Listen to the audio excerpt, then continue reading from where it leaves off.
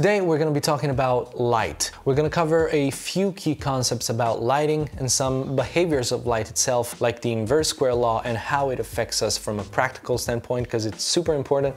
More on that later, so that you will walk away from this video with some tools and frameworks to be able to light with confidence. So the most basic aspect of realistic lighting, as you probably already know, is motivation. Most of the times, if not all of the times, if we want to achieve realistic lighting, we are essentially trying to augment or recreate existing lighting sources, both artificial and natural ones, in a believable way, while at the same time making them aesthetically pleasing, which for the most part comes down to softening the light that falls on faces, especially for close-ups.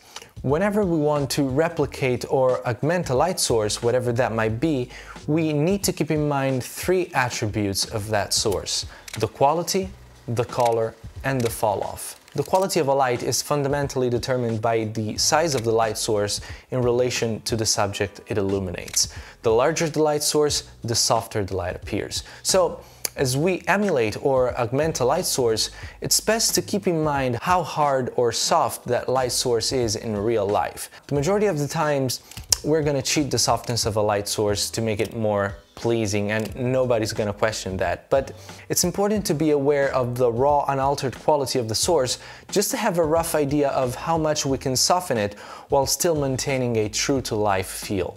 I'll give you an example.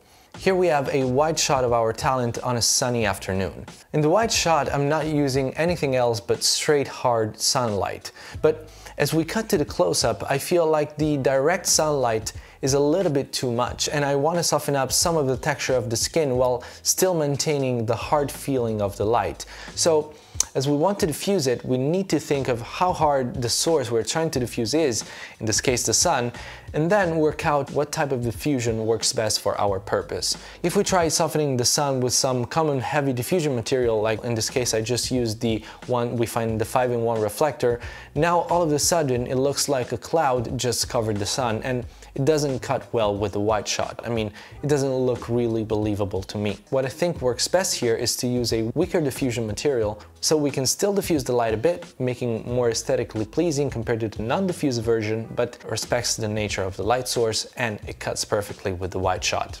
Also, a great resource to compare diffusion materials is the Lead Diffusion app, where you can scroll through every diffusion material they produce and compare the different effects in a very controlled setting.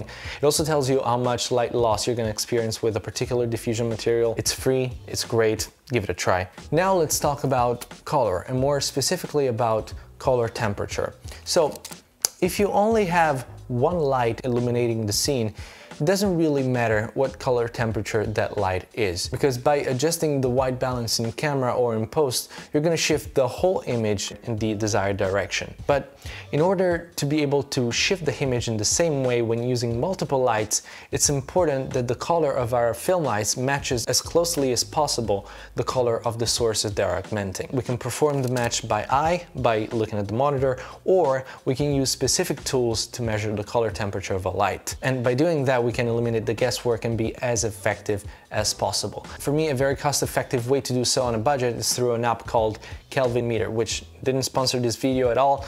I bought it with my own money. I didn't even remember how much it cost. I'm gonna put it on the screen somewhere, but basically, it can measure the color temperature of a light by bouncing that light off of a white surface, like a white piece of paper, and reading the bounce, it tells you very accurately what temperature the light source is. For example, in the setup here, I have a table lamp in the background with some tungsten-looking LED bulbs in it. I set the color temp of my key light at 3200 to match the tungsten color temperature, but as you can see, there's not really a match there.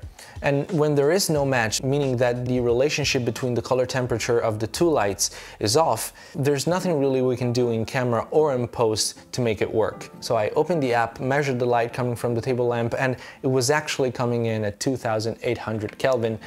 Changed the color temperature of my light sources to 2800, and now we got a much closer match. And now, since the relationship is right, I can make the whole image bluer, greener, warmer, and the whole thing is gonna shift properly because the relationships are correct.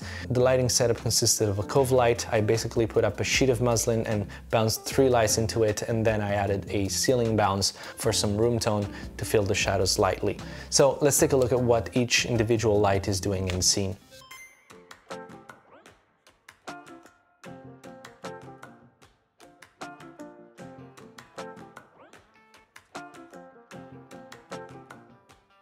The whole cove lighting thing is a little bit of a pain to set up, especially when it comes to finding the right balance between each light bouncing into it, but once you've found it, I believe it looks way more three-dimensional compared to a single source like a softbox. Take a look at this. As you can see with the softbox, we still get beautiful lighting, but it's a little bit more flat compared to the cove in my opinion. And the reason why the cove looks more three-dimensional is that basically it gives you an edge, key and fill light all at the same time, and since all the lights are coming from the same direction, it keeps it very, very organic. There are certain scenarios where the color temp of a source might be a mixed one. For instance, what if we want to replicate the light of a late afternoon? What's its color temperature? Well, if you think about it, it's comprised of 2 light sources. Technically only one source, the sun, but practically the sky also acts like a source, even though it's not a source in and of itself. So we have 2 sources to replicate. One's the sun with its own color temperature, and one's the sky, which is a dimmer, bigger, so softer, and most of the times cooler source. In the case of a late afternoon, we have a low sun with a color temp that ranges from 3500 to 4500 Kelvin, and then a slightly cooler sky depending on how late in the afternoon. And that's exactly what I did in this setup. I actually recorded this at night. I set up my sun at a low angle with a Fresnel lens, and since it was a daylight balance fixture, I gelled it with a 3/4 CTO gel, and it was coming in at around 3800 Kelvin. Then I set up my small rig 350B at 4200 Kelvin with a softbox and an additional layer of diffusion to make it as soft as possible to replicate the sky. And especially for how simple the setup is, I think it came out pretty good, and I think it's believable in my opinion.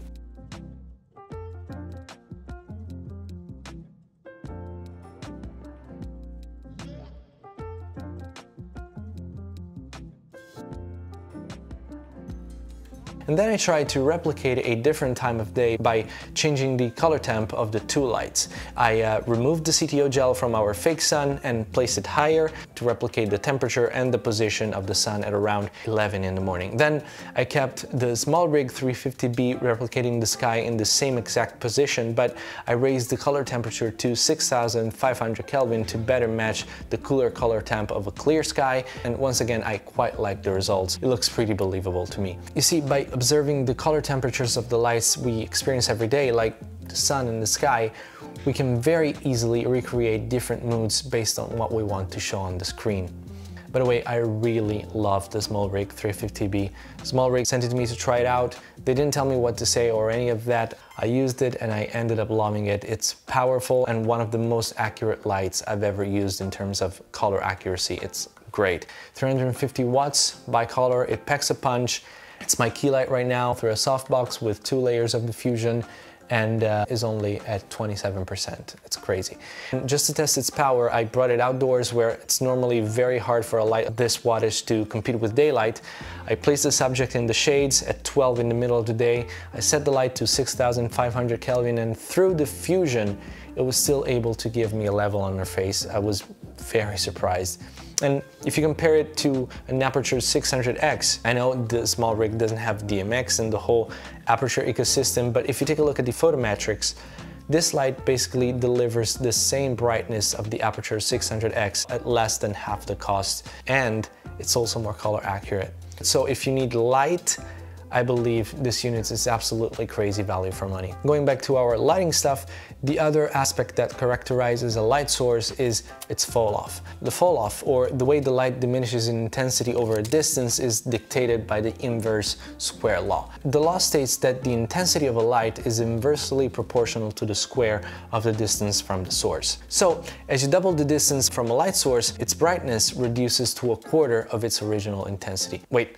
It's been said 1,000 times, you don't need to know any of this, you don't need to know the math. What's important to know is that apart from lights going through projector mounts, which behave differently, the distance from a light source affects its fall off. The closer to the light, the more rapidly the intensity decreases over a distance, and the further from the source, the less drop in brightness you are going to experience if you move away from the source. Now, why do we need to know this? Imagine that you are augmenting a table lamp, which normally sits fairly close to the subject it illuminates. Even if it sounds very intuitive, you're going to place your film light right outside the frame as close as possible to the subject to mimic the light fall off of the lamp. Conversely, you might have found yourself in a situation where you are lighting two characters with a single soft light source. And in this particular scenario, you can see that the intensity of the light drops significantly by the time it reaches the subject on the left. And this is because I placed the light fairly close to the subject on the right, and the subject on the left happens to be in the steeper portion of the fall-off curve. So if we want to keep roughly the same level across the two subjects, we need to do two things. First, we need to move the light further away, and if we want to keep the quality of shadows the same, so having the same softness, we need to make it bigger so that in relation to the subject it remains the same size as before, roughly. This is where, once again, a powerful light source like the SmallRig 350B comes really in handy, because it has enough firepower to be able to move it further away, use two layers of diffusion, and still get enough output to illuminate our subjects. And now, if we take a look at it before and after, you can clearly see the advantage of having a bigger source further away, because this is going to allow you to have a talent or an actor moving more freely without experiencing a drop in exposure. Well, that's all I wanted to discuss today. If you have any lighting related topics that you would like me to cover, just drop them in the comments down below. Don't forget to like, share, and subscribe, and until next time, bye.